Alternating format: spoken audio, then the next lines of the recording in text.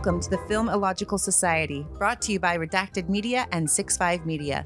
In today's episode, we look at another one of the essentials. And now, here are your hosts, Kris Schulz and T.C. Witt. All right, and welcome back to another podisode of The Essentials Show, where we talk about the films that are essential for any film study type people. Filmaholics, is that a word? That's a word now. Cinephiles. And alleged essentials. Let's put a caveat we on decide whether these films are essential or not. And so far, all but one have been consensus. Yes, we should watch these. Yes. So, I am one of your hosts. I'm Kris Schulz. With me, as usual, is T.C. DeWitt. Hello, T.C. How are you? Hello, Kris. It is so good to be here with you today. I will not maintain this accent through the whole review. And that is, I am grateful for that. Yes, today's film, we're going all the way back to 1937 for The Grand Illusion, or La Grande Illusion. Mm-hmm. It's a film by a French director, Jean Renoir, the son of the famous Impressionist painter. Really? Yes. I did not know that. Yes. That's just not fair when you got a legacy family. It's like, one of the greatest painters of all time. What are you going to do, son? I'm going to be a very influential director. It's very good. Very good. I will. This is just a standard disclaimer we're going to put in the front of this. We will be mispronouncing many names today. Probably all of them. Probably all of them, including Jean Renoir. Yes. We'll probably butcher that. Christ. Listen to me, Christ. Schulzy. Listen. Yeah. Crushed it. Yeah. So, okay. In all honesty, this film is just, as you could imagine, 1937, made in France, jam-packed with French actors. Yes. And some German. Mm-hmm. Some German. But we'll get into that. Sure. So, I had seen this film maybe 20 years ago or so at film school. Mm-hmm. When I went, this was one of the films we had seen, at least two from Jean Renoir, and I remember. So you had requested, hey, let's watch a war movie. I think we need a war movie next. Yeah. And this film came to mind, and the more I researched it after suggesting it, the more I was happy with this suggestion, just because of the way that this film is received. Or, was received at the time and is still currently received and revered by so many influential filmmakers. But you had never seen this film. So, yeah. What did you think? Like, when I made this suggestion, had you seen or heard of Jean Renoir before? I knew of Jean Renoir. That's a name that, as far as cinema goes, it's a name I recognized. As far as this movie's concerned, I'd never even heard of it. So in the question of, is this an essential or not? Before I watched it, I could wholeheartedly say, no, this is not an essential. I've never heard of it. And I know a lot of movies. I've seen thousands at this point. I've been in 10 conversations, at least 10. Yeah. But no, I going into this, I thought, come on, Kris, you just picked, this was the most pretentious pick you could have come up with. And it's French. Great. French and German. And a little bit of Russian and some English. Yeah, that's right. This thing is jam-packed with film snobbery of the 30s.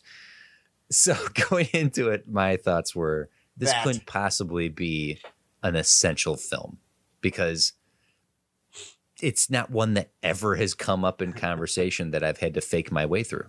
Okay. And I think this, yeah. All right.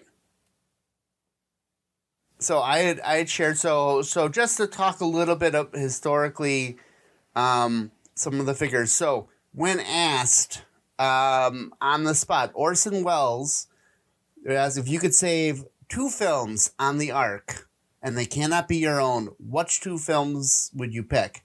Orson Welles said Grand Illusion and another film. That was his answer because he couldn't think of it. Oh, he couldn't think. It must have been the younger Orson Welles that he didn't answer his own film. Well, he couldn't. He couldn't answer his own films. This was like in the 70s, an interview in the 70s. Gotcha. So he had picked this. This film is the favorite, one of the favorites of Scorsese, of Woody Allen. It is the first foreign film to be nominated for Best Picture Oscar. Interesting. Ever. It is. I imagine this is a contemporary of Hitchcock, so I imagine he really liked it. Yeah. Yes. It won because of the themes of this film. It won a special award at the Venice Film Festival. So the top award at the time was named after Mussolini. The themes of this film are very anti-war.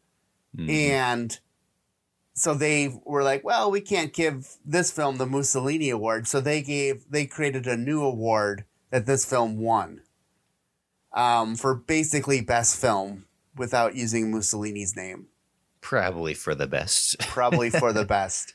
I find it fascinating that this is 1937, just 3 years before World War II broke out. And this is set during World War I. It's a very weird place and time for a movie like this to exist. It is. Particularly because I don't quite consider this a war film. It certainly takes place in POW camps and it deals with soldiers.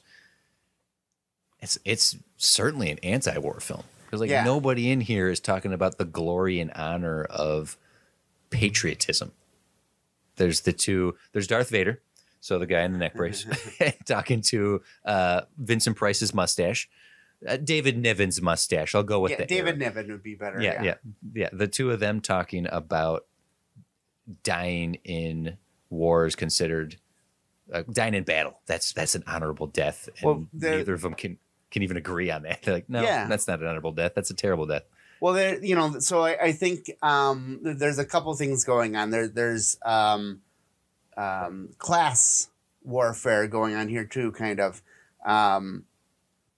Some people had called World War I was the last gentleman's war. Oh, yeah, that's a perfect way to put it because you've never seen a more comfortable, cushy POW camp. Yeah, because we follow a group of officers. So there's Marshall, who's kind of the main person we follow. We start with him and we end with him. It's Kenneth Branagh. Yeah, Jean Gabin, who is considered the best French actor at the time.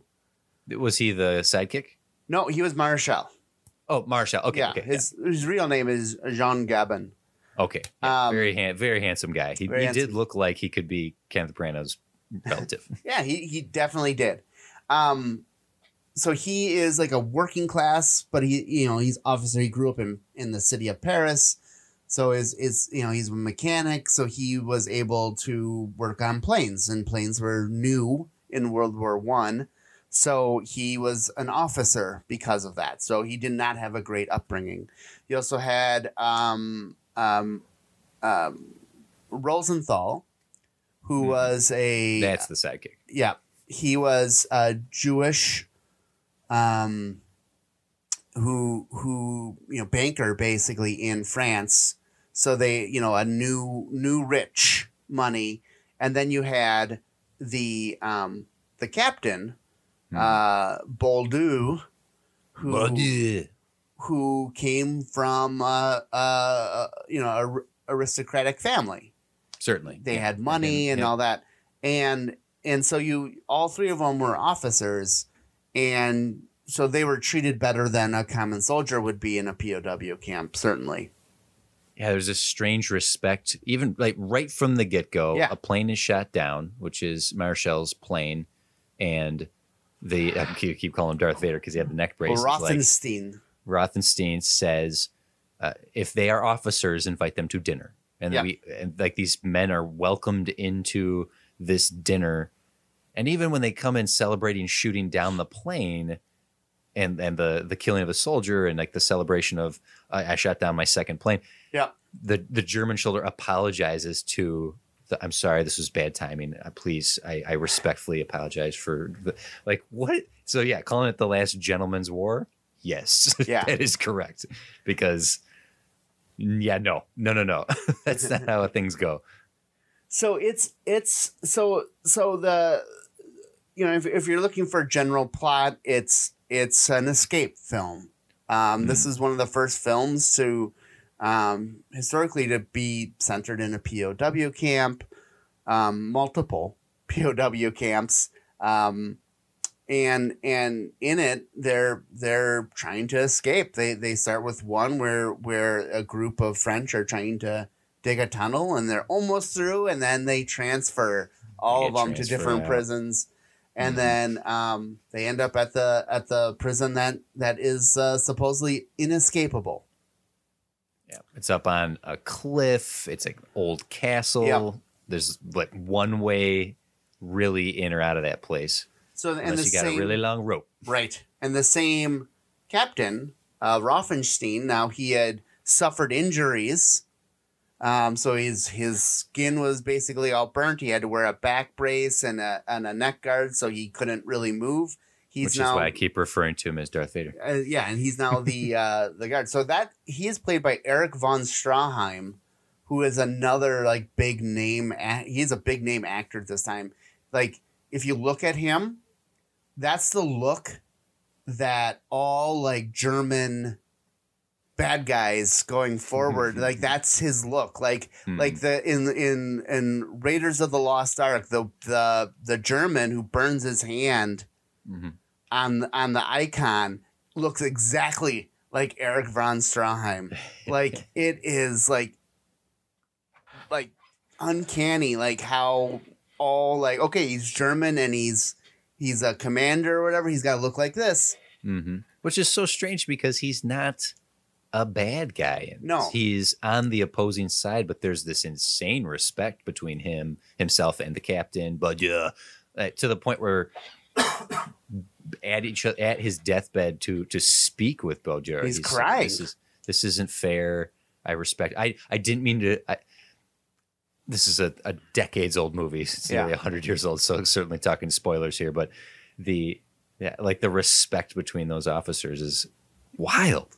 And so he's to make him this prototype. That's what German villains should look like. When in reality, if you really look at this movie, there aren't any villains. There aren't any real bad guys in this. There's just people on the other side of the fight. And I think that was part of Renoir's what he wanted to do. He wanted to humanize war a little bit, right? Like very progressive, progressive. I mean, it's not French and Russians versus Germans, and it was, these are all people, and they're all people in different stations and people trying to do things, and people. They're just humans, and they're all soldiers. They all miss their wives and families. Like there's one woman in this. No, there's a nurse. There's like very few women. There's a really sweet moment where they're going to put on a Christmas show, and they get a crate of articles of clothing, and there's a dress in there, and they make the kid with the shaven, like the cleanest face with the least amount of hair on his chest put on the dress, and as soon as he steps out, everyone's just like looking at a woman. And it's a really neat moment where it's just silent, and everyone, the Russians, the Germans, the French, they're all just staring at it, and it's this moment of. It's said often, the similarities here of like, I miss my wife. Yeah. I miss my family. I miss my home. What were you before this? What are you going to do afterwards? Between everyone. It's this very human story. It's incredible. It's one of those, and I do want to talk about that scene, so we can talk about it now. So it just like that scene, how it was filmed. So traditionally film made in the 30s and all that, it'd be more likely to show close-ups of reaction shots and kind of cut between each person in there. You go back a little further, look at we did Metropolis for this podcast. So looking at how many, there's a lot of close-up reactions. It's a silent film, so there's in that. But yeah, certainly in the tradition of the era, a lot of close-ups. So in what Jean Renoir did is he put the camera on a pivot and he just panned slowly to show and you get a really good sense of how many prisoners of war are in this little room shed. Yeah. And they're all, I mean, just like when the soldier comes out in the dress, all the energy is just sucked out because everyone is brought back to, like you said, I miss my wife. I miss. I saw echoes of that moment. I can think of a couple things. There's a moment like that similar in Bing Crosby, Irving Bergman's White Christmas, which is at the very beginning of the movie where Bing Crosby is singing "I'll Be Home" or "I'm Dreaming of White Christmas" and just pans over the soldiers, all just longingly thinking about missing home and maybe not even being able to ever get back there. I wouldn't have minded if that moment in the Grand Illusion here was longer. It's this nice lingering moment, and it's beautifully handled. It's just speaks a lot towards what this story is about, the humanity of this. I suppose the title alone speaks of what this movie's about, the grand illusion of what is war, what does it mean to be a soldier. At least that's my interpretation of the title, is that this is about the illusions we carry when we think about our enemy. They're fighting on the other side, but they're still humans. They're still people. Still humans. Yeah, we can relate to them. They can relate to us. We're not. And again, I think you look at the differences. In 2 years or whatever, when World War II fully breaks out.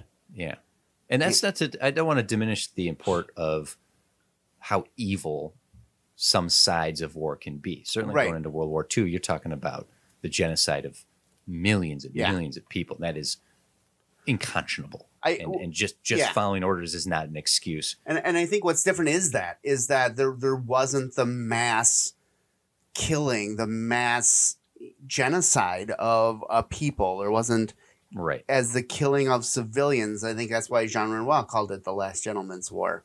Yeah. Because and if you think of most war movies, World War II films and beyond up to this day, more often than not, it's almost propaganda. Yeah, this absolutely. Is the enemy. These are the heroes. Don't get me wrong. There's a place for that in storytelling, to have very clear indications of good versus evil. Love it. The majority of cinema and storytelling is built upon that. But it's nice every now and then to see a film like this, which doesn't paint any side as evil. And granted, it's because of the war, because of World War I being the type of war it was, the era of film. It's not important to say evil, not evil, good, like angels and devils. It's not that kind of story to be told. It really does come down to that Renoir's hope to tell a story about humanity, as I'm understanding you explaining. It's beautifully handled then. I mean, just even the conversations between Raffenstein and Boldu, they're making connections. They know many of the same people. Oh yeah. Talking about. I knew Boldu. He was. It's that was my cousin. Yeah. How is he? Oh, he lost his arm, married a rich woman. Good for him. Yeah. Right. It's interesting too. So the use of language. So and again, this is kind of that class. So Marshall, being the working class, he knows French, and that's all he knows. That's it. He starts to pick up on a little bit of German. Nice broken German by the end of it, which was really sweet. Yep. You have the Rosenthal, who knows French and German since he grew up in Austria, and his family moved to France. So he knows those. But the aristocrats, both Rothenstein and Boldu, when they want to have private conversations, they talk in English.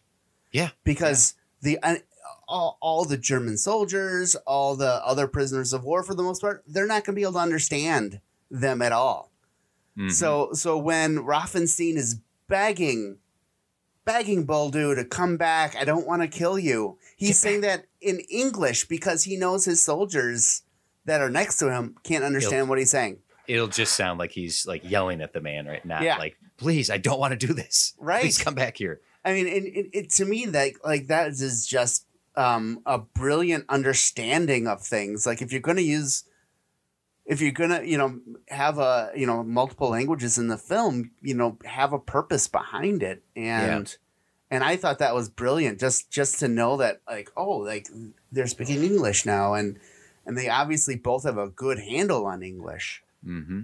It reminded me of, or I suppose this reminds me of this, is Inglourious Bastards and the importance of Hans Landa being able to speak French and German and English, and his clever use of that in even just the opening of the movie. But certainly Tarantino, being the master of the remix, most definitely drew inspiration from this. Yeah. That language barrier, the power of language. And really, if you want to talk about anti-war, nothing can solve war more and end war better and faster than conversation, actually speaking to each other. Like every war, whether it's a grand war that we see on the world scale or a war at home, when it comes down to it, communication is key. And knowing how to speak to someone and knowing what language to speak to someone is going to solve a whole hell of a lot of problems. Communication is key, is what I'm saying. Communication is key. I would agree.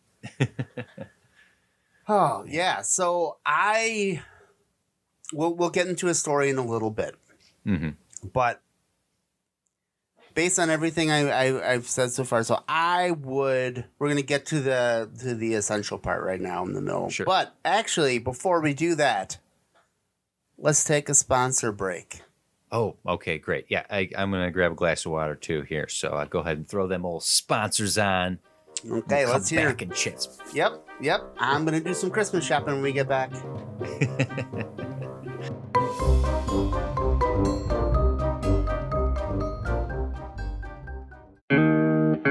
Hi, I'm Ryan. And I'm Mike. And we are brothers-in-law. We both love beer and are amateur home brewers. Wait, so does that make us brothers-in-law?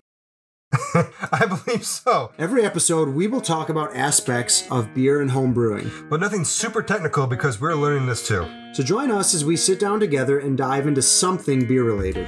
Whether it's a little field research, tasting a certain beer style, or beers from a specific brewery. Talk about our experiences brewing beer at home, including our own solo brews, as well as themed competitions we'll set up along the way. We will also talk about some of our favorite aspects of brewing, like hops, extra ingredients, building our brew cave, and more. And of course, our own misadventures that have happened along the way. So, if you like beer, are home brewing already, or if you have an interest in home brewing and don't know where to start, join us on Brothers-in-Law Podcast on Apple Podcasts, Spotify, Google, YouTube, or wherever you listen to podcasts. And make sure to follow us on Twitter at Brothers-in-Law and check out our website, brothersinlaw.com. Cheers. Cheers. Psst, hey you. Come over here. Who, me? Yeah, you. Okay. Hey, do you like Zelda? Yeah, I like Zelda. Who doesn't? Oh, yeah? You like video games? Yeah, I dabble. I play them, yeah. Yeah. Do you like listening to people talk about video games? Of course I like listening to people. Who reads anymore? Well, buddy, do I got a podcast for you. It's called Fan Fiction, with an X. Oh. And you can find it on all your major podcast distributors. That sounds amazing. Oh, buddy, you have no idea. One question, though. Why are you in my room?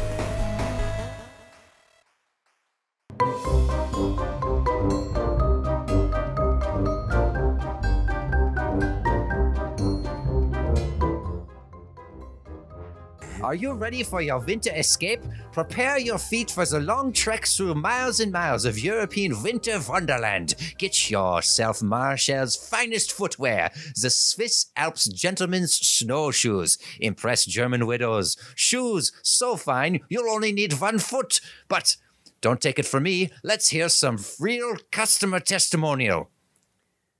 I tried to run from the Germans without my Swiss Alp gentleman's snowshoes, and I ended up back in the POW camp I escaped from. Next time I escape, I'll be using Marcel's finest footwear. So escape this winter with Swiss Alps snowshoes, available at all POW commissaries now. Oh, that's great. Cool. Chris, you said you're going to do some Christmas shopping. That sounds like I think that's good.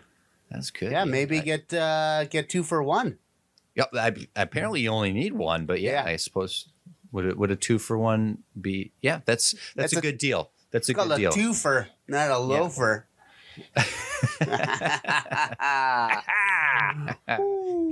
Okay. Ooh. Back to the film. I have a talking point before I know you have your notes. Yeah. Let's get to it. Yeah. Something that struck me about this is it's amusing. It's not. I wouldn't say it's a comedy by any stretch of the imagination. There are some funny bits, though. Yes, there absolutely. are some funny bits in here. Just some real simple, real funny because it's true moments of people blowing off steam. Or I even liked when Marcel and Rothenstein like yelled at each other and separated, and then immediately he comes back and helps him to his feet. Yeah. Like there is this really wonderful spirit in here. And honestly, I've been on your other show for the Filmological Society. This is funnier than some of those comedies. Yeah, I think so. The other film that I watched from Jean Renoir is called The Rules of the Game, which came out, I think, in 1938. And it is a funny film. It is a comedy. It again, it deals with different classes. But yeah, so Jean Renoir is able to do comedy really well. And I'm gonna 100% agree with you. Like the way it's not slapstick, it's not over the top comedy. It feels like real, just funny things. Yeah, it feels genuine. It feels like it is funny. It's funny because it's true. It feels like people blowing off steam and just finding an excuse to laugh rather than cry. Yeah, and so this certainly comes off very theater. It's of the era. Yeah, they're just starting with experimenting with moving the camera, as we discussed earlier. There's one shot that we discussed, but there's multiple shots in this movie that the camera moves really interestingly through the scene. And it's not just filming a stage show, but it still does feel like a stage show. This could very easily be translated to the theater and barely miss a beat. Yeah, you definitely have set pieces. And, you know, and something researching this that I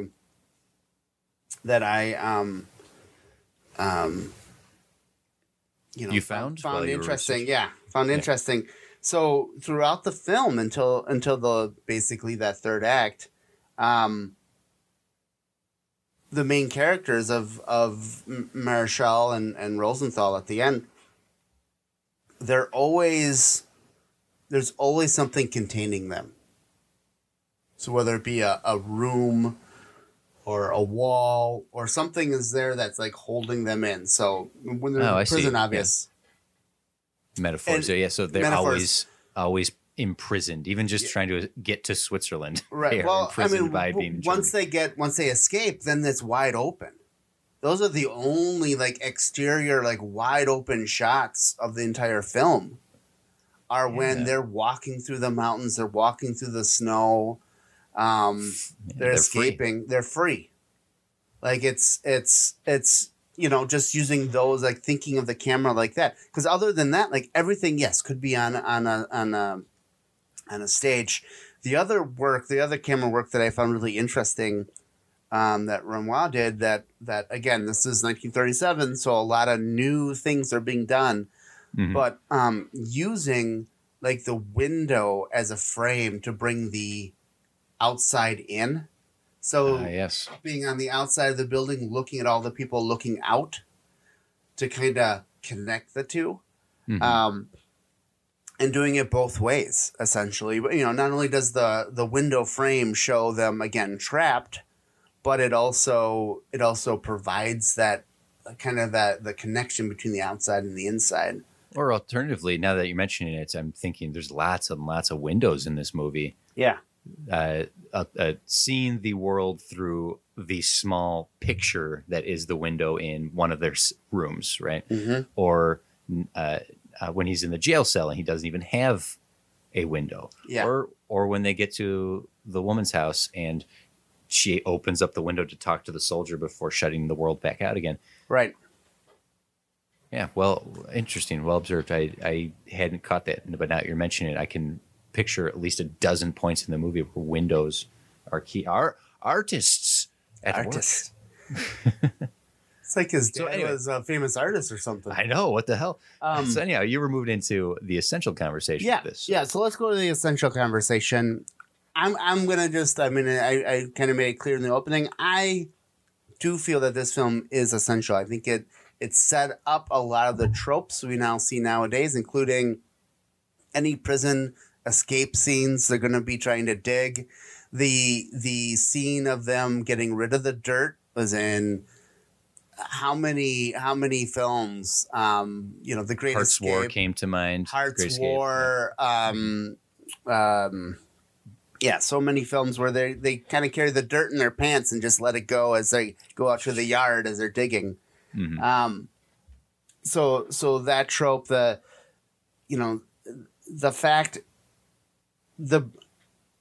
and we're going to get into this a lot in just a little bit, but the utter bravery of Europe's on the precipice of World War II, and you push this movie out.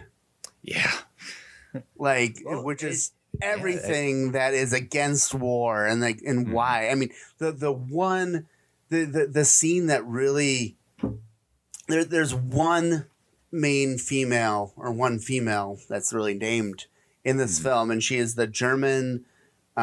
She has a daughter, and she lives by herself on a farm because her dad, her brother, her husband, a couple brothers, they all had died. Mm-hmm. And fighting at the biggest battles. In the biggest battle that were German wins. Yeah. They all died. And they show a scene where it goes to her table, her dining table, and there's like 3 chairs that are turned up because she doesn't need them. Yeah. And she says this table has grown too big. And it's just like oh my gosh. It's very well done. It's not like it's, she's talking about them, but again, she's not showing any animosity towards these 2 French who, for all she knows, could have been the ones to shoot them and kill her. Yeah. And kill her. Family. And she protects them. She doesn't even tell, when a German soldier comes up and says, "Hey, how far is it to this?" and she just says, and he's on his way. Yeah. And she ends up falling in love with one of them. Yeah. So the anti-war push and all that, and to show the humanizing, those are things that in any film, any anti-war film like Platoon, whatever, it really humanizes the different people in there. The observation that this coming out at the precipice of World War II, I think it's very telling when a movie like this is successful, because it speaks to the larger populace not wanting to go to war. Yeah. War is usually decided by very, very, very few people. Very small number of people decide, okay, my people are going to die protecting my beliefs and going against your people, and they're going to die protecting your beliefs. But ultimately, it should just be the leader. So I think it says a lot that when movies like this come out, when documentaries or TV shows or other pieces of cinema that are anti-war that end up being hugely successful really do speak to the greater voice of the people, as opposed to those smaller number of decision makers who are going to play soldier and never even go on a battlefield. Mm-hmm. Yeah. All right. So now, TC, you came into this. You called me pretentious. I did. I was ready to. This was going to be my review. Thanks for having me, Chris. This is not an essential. That was going to be how I started the episode. Okay, but now that you've seen this, now you've had some time to think about it. What are your thoughts on this film? I really enjoyed this movie. I really did. I love the performances of it. I love the stories here. I love the humanity, as we've been discussing here, that they touch on with all these poor soldiers. And even Marcel himself knows as soon as he makes it to freedom, he's just going to go back to war. Yep. He tells the woman, "I'll come back for you when the war is over." When this war, and he even says to Rosenthal, once we need to go back and end this war. We need to put an end to this war, which is horrible to think about. Yeah. No, you're not going to end a war. You're about to start another one. I know this is a conversation on World War I, but yeah, there's so much about this that I'm really impressed by. The performances, the craft of the narrative, the relationships that are established, and then just how it was captured here by Jean Renoir. However, I don't think this would qualify as an essential. As an overall piece of cinema, when looking at things like we have, when talking about the definitive nature of some of these films, these essential films that can really round out your conversation, having this in your tool belt, being able to draw on this to have a conversation about war, I think will move you into pretension, right? Because it's going to be a very few people of our millennial era and beyond are going to have seen this, and it's going to be much more of this academic explanation about why this movie is good, as opposed to saying, you like Inglourious Bastards, you like freaking Jarhead. Oh man, I can't believe you haven't seen La Grande Illusion, right? I don't think this is essential to truly fill out a cinematic lexicon, like cinematic library. But to go back to my compliments here, to look at the craft of an anti-war film and have a conversation about it, to see how you can take a message like this, bring humanity to these characters, you're going to move into Terrence Malick territory of like Thin Red Line. You'd mentioned Platoon. I already picked Jarhead out of this, but there are anti-war films that are echoes of this. And in our definition of like, well, if you can name something that was inspired by something, then go backwards until you can't name something anymore. And this feels like the Iliad or the Odyssey. This feels like Shakespeare. This feels like so classic, being set in World War I. That if that is the sort of library you want to create as a film watcher, then yes, I do think this is well worth the watch. So there you go. I just to kind of counter a little bit and kind of which is fine. You don't have to agree with me. This is spine number 1 for the Criterion Collection. This is the first film of the Criterion Collection? This is the first film of the Criterion Collection. Holy shit. Well, everything I say is invalid. I did not know that. This is the first film of the Criterion? This is the first film. Film of the Criterion Collection. Well, I hope all the compliments I've stated here rang through, because I just heard pretentious. I heard I had, after watching this, even I wanted to make my suggestion for what we should watch next, which we can talk about as we end the episode here. But I thoroughly enjoyed this movie, and I honestly did not think I was going to. All right, well, that's good.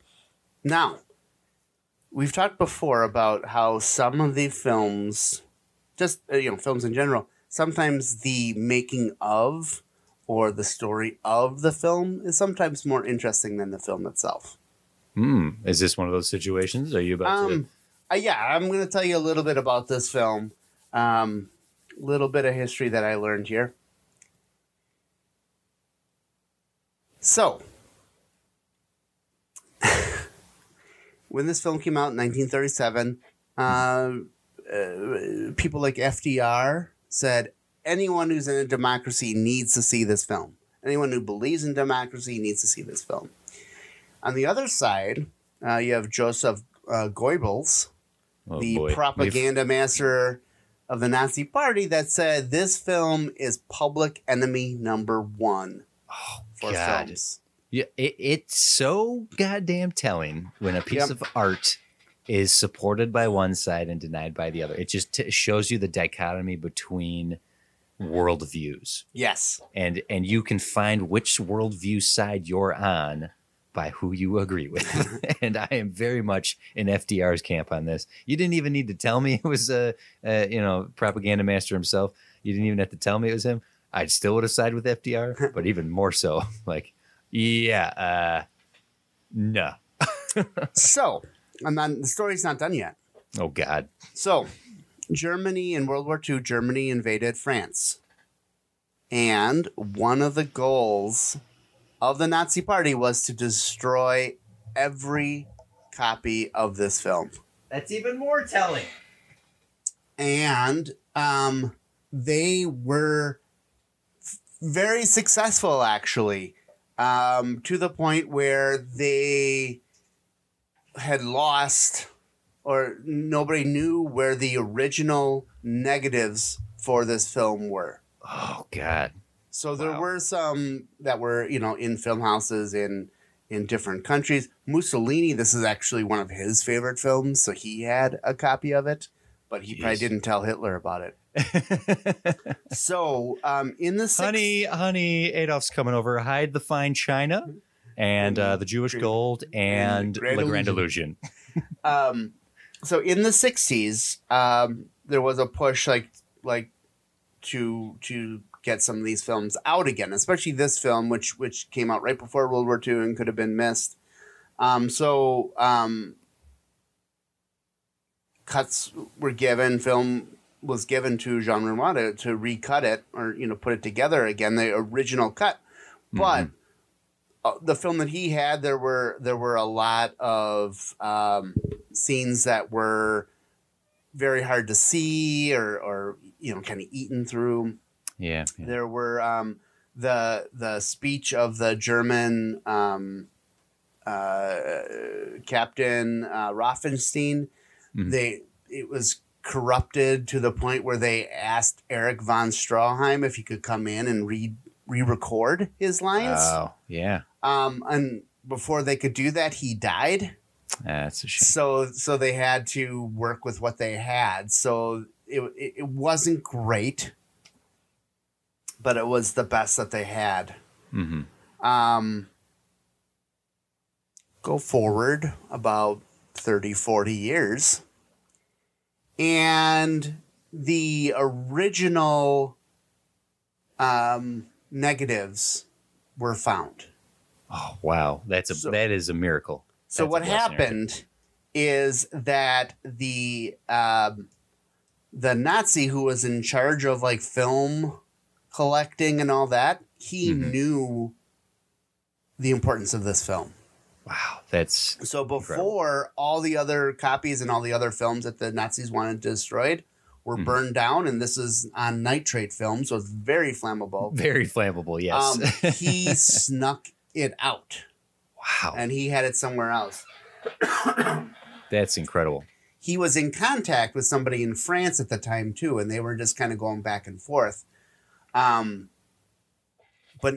nobody talked to one of these two guys in the 60s when they were looking for that version of the film. So that it just kind of sat in the vaults until it was found in 2000 or so. That's incredible. That's what a gift. Like that's almost as important as the story of the movie itself about the humanity of people, that there would be this German soldier, this Nazi who was like, I can't do this. I cannot destroy this movie. And are we the baddies? Yeah. So the version that you and I saw was the best version that there could be because the film was preserved perfectly. That's incredible. And I watched the Criterion box. I did not see. I streamed it. I didn't actually have the physical copy of it, but I watched the Criterion Collection version, and it looked great to me. Like, it was flawless. Yeah. So and and all the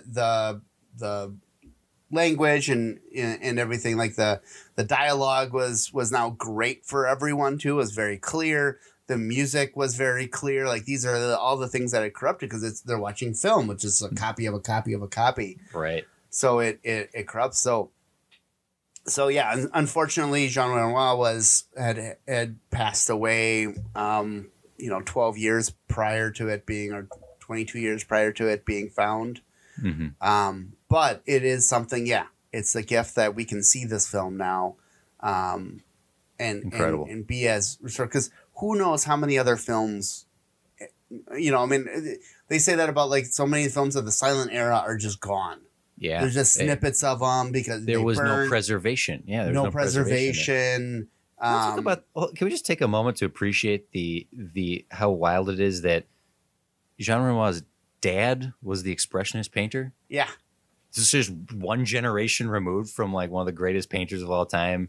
And then this filmmaker, and then he died 12 years before this was restored. Like, time is weird. It is. I mean, it just tells you, like, how, that era was not that long ago. Yeah. There's, when you really think of the grand scheme of 100 years of film, if you want to go back further and start with Thomas Edison and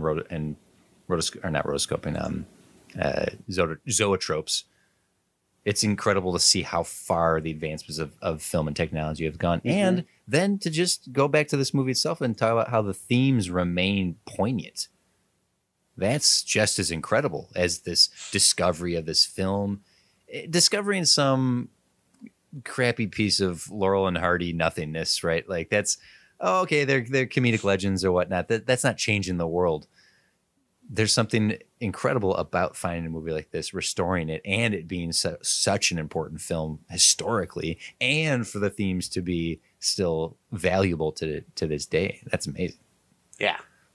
It's definitely one of those stories that it's like where like every turn, like and it's like nobody knew where this was, and everyone thought it was destroyed, and it's like, this is the best we can do.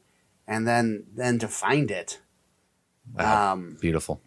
That's not the first time one of these has happened, because Metropolis was also rediscovered. So yeah, but yeah, that was even a wilder story. Mm-hmm.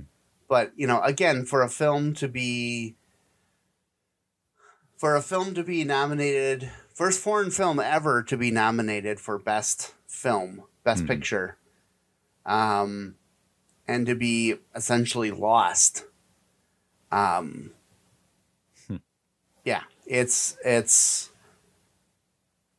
pretty impressive. I would say. And again, I will go in and I will sit with Criterion and say this is an essential film. You're sitting with Mad Magazine or something like that, and you're saying essential smell essential. Well, in my defense, it's, and this just goes to, it's not necessarily goes to taste per se, but it's, what do you want from film? Yeah. What do you want from cinema? And absolutely. Well, I have sat here and I've praised this movie top to bottom. A lot of what I find in film is escapism. I like escaping with Marty McFly and Doc Brown, or Indiana Jones, or Alan Grant being chased by a T-Rex. Like, the escapism of cinema is something that's important to me. But that doesn't mean I can't acknowledge the greatness of something like this. It really just comes down to a matter of taste. So we can disagree on the essential quality of a movie. Yeah. And I will say that when I saw this in film school, like, it left an impression on me, but it wasn't my favorite film that I saw from even Jean Renoir. Mm-hmm. And I haven't seen Rules of the Game since then either. But, I feel I have a better understanding of this film, seeing it, like, the second time and having my life in a different place as well. Oh, certainly. but I do feel that this is one of those films that you come back to and just like see something else or get something else out of it. Because I definitely did like this time just understanding more of what, by having the one main Jewish character in this film survive to the end. Yeah. And to show again, he's giving, he's one of the nicer guys early on, and to show the one black soldier. That's true. Yeah. That, he's doing all this stuff, but everyone's ignoring him, and just like showing this so people can see it and then react to it. It's again, I think it goes more to Jean Renoir being a very brave filmmaker at the time. Cause he's not that far away from France. I think he did get out of France before the war got really bad, before the Nazis invaded France, came to the United States. But yeah, it's yeah. There's something even more incredible about this coming out in 1937. You're speaking to all these truths of the creation of the film when it came out, the reaction to the film.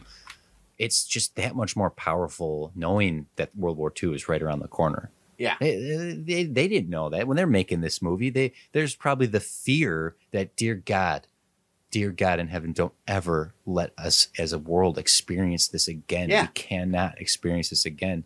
And not long after, while people were probably still thinking about this movie, it began, and it was worse and more horrible than it was before in so many ways. And knowing that aspect of the film adds this entire layer to it that makes it all the more powerful of a watch. Yeah, I think it's like sitting down watching this film, and you get German soldiers, and like films of this time period, like that are put in this time period, usually the Germans are always the bad guys. Sure. So that is the immediate, like, oh, they're the bad guys. Mm-hmm. But just, again, the way that, the German soldiers, Marshall had injured his arm. So the German soldier leans over and cuts the steak for him. Cuts his meat. Yeah. So he can eat. The German prison guard sees Marshall in solitary confinement, brings him in a harmonica so he doesn't go crazy. Yeah. Again, just like the humanizing and this is before the obviously the atrocities of World War II and what the Nazi army did. Mm-hmm. It gives an important message to everybody, whether you're the prisoner or the prison guard. Like, just remember, we're all people. We're all human. And something interesting about this movie is that it's not crushing. This is not a depressing watch, despite the content. It's not a crushing viewing, and it's not an overly flag-waving propagandist. Right. Like, you watch a movie, I mentioned White Christmas. I love White Christmas, but it's very like, oh, gee, it's great to be in the army. Like, it's very, very patriotic. Yeah. And while it shows the sadness of war, it colors it very brightly and whatnot. And John Wayne movies and John, like, those movies are very much of the, look how great and brave and wonderful we are as soldiers. And it doesn't really go into places of humanity. So yeah. Well, just on that point, not only was this film banned in Germany, but soon afterward, like when World War II started, this film was banned in France, in Belgium, and other countries because they didn't want sympathizers. Well, they didn't want people to be pacifists then. Sure. And they didn't want people to think like that. So it wasn't able to be watched, even though people like FDR are saying anyone who believes in democracies needs to watch this film. When war broke out, it's like, okay, we can't watch this film. Let's pull that one back. We don't want people. We don't want that middle, that big, gigantic, normal, everyday middle people to go, wait a minute. 90% of the population. Yeah.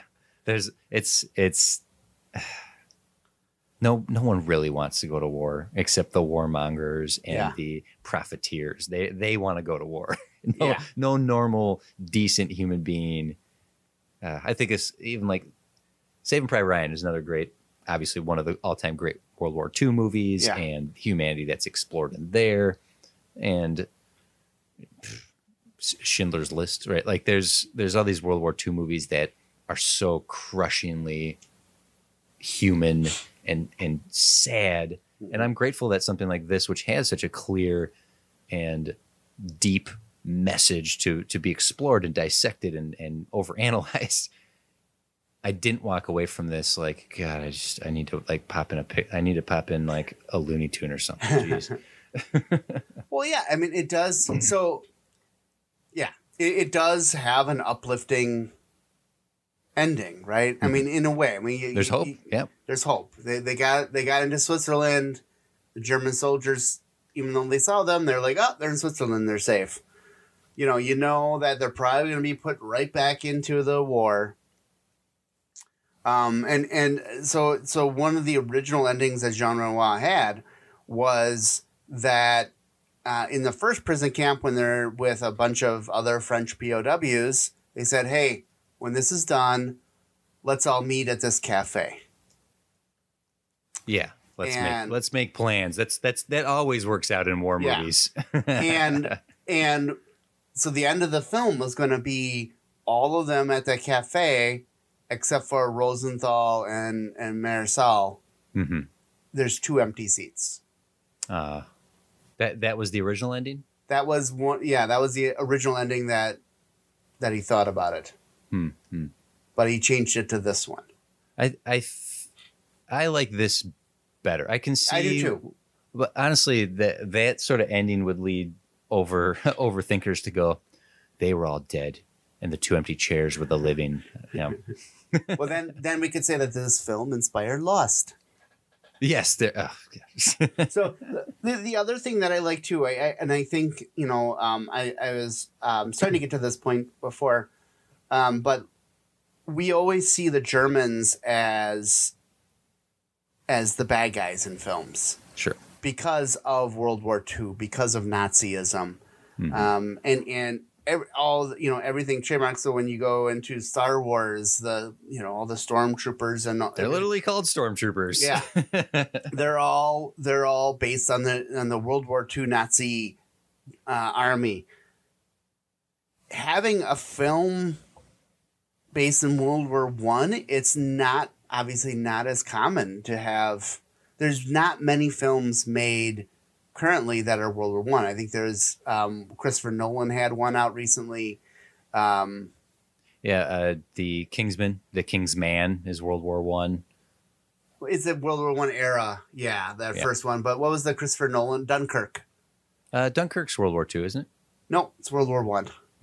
Okay, I'm going to fact check you while you continue to talk to your point. I mean, I did have the Criterion Collection note, but anyway, you didn't doubt me. But so there's not many World War I films to see like how did these people interact prior to what we consider Nazism to destroy all that, right? Like to make Germans the villains in all the Indiana Jones films.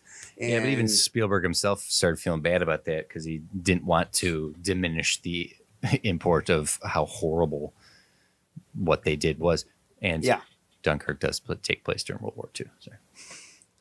What? I'm sorry. Fly Boys. You're talking about Fly Boys. That's the movie that you were thinking of with airplanes during World War I. You're thinking of the James Franco airplane World War I movie, Fly Boys. I can see how you get the two confused. They're very similar.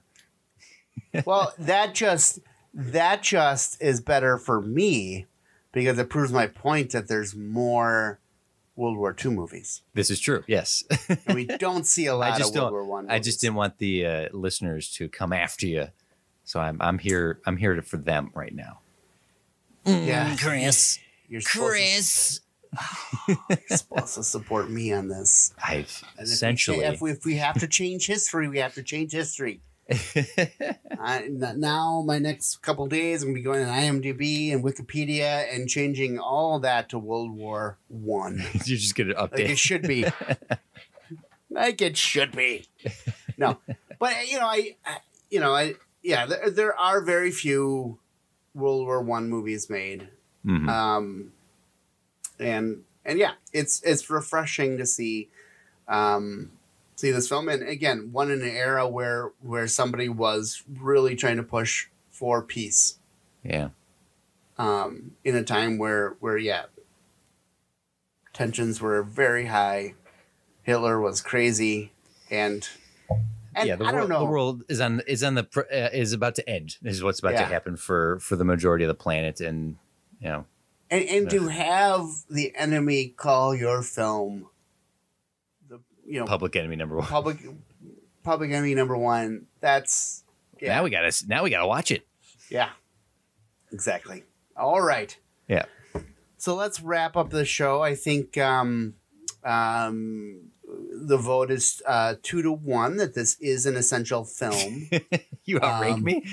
No, myself and Criterion. Oh, they have a yes, vote. you are correct. Yeah, yeah. I mean, if it's a top 10 film, it should be at least one vote from them. And you made a good case that this is a very good film. You would just doubt the essentialness of it. Yeah, yeah. And I could see that. I mean, your point that you hadn't heard of this film before. And that's not to say only movies I've heard of should be considered essential films. Right, But it is. right. I did take that into consideration of like I'd never even heard of this, but now I'm really glad I watched it. I'm glad you suggested it. I did have a really nice time watching it, and I had an even better time chatting with you about it. Yeah. So I would say watch it. I would say, I mean, if I think if you look at its cinematography, if you look at how to write a story, especially knowing that you're not, it's a French film, but it's not only in French. Yeah, and it's a swift viewing too. So it's Yeah. just a shade under 2 hours, but it didn't feel it. And I know that's a weird compliment, but I do think that films that have a good pace to them and are edited and performed in such a fashion that you lose yourself in them, that Yeah. the 2 hours will like slip by like that. Yeah. Yeah. So this film was before The Seven Samurai. That's number 2. Yes. By the There way, we go. There on we go. Criterion. Well, thanks for having me on to chat about this. And, Of course. Well, thank again, you. I thank you for introducing me to this movie. Beautiful. And we're still debating on what the next film will be. We have some really good ideas, but if you have any suggestions, please send them our way. Yeah. And yeah, thank you all very much for listening. Oh, and be sure to use coupon code Illogical or Film Ill. I think that's- Film Ill. Yeah, Film Ill if you want to get your Swiss Alps Gentleman snowshoes. Yeah, the 2 for 1. For your winter escape. Yeah, you'll get the 2 for 1 if you use hashtag Well, Film Ill. I thought it was you paid for 2 and you get 1. I think you only that need one. sounds like the Yeah. information I have in front of me. Yeah, you pay for 2 and you get 1. It's yeah. Yeah. All right. Goodbye, everybody. Thank you for listening to the Filmological Society. If you'd like to listen to similar podcasts, please check out 65 Media on Stitcher, iTunes, and Facebook. Or check out Redacted Media on Facebook and YouTube.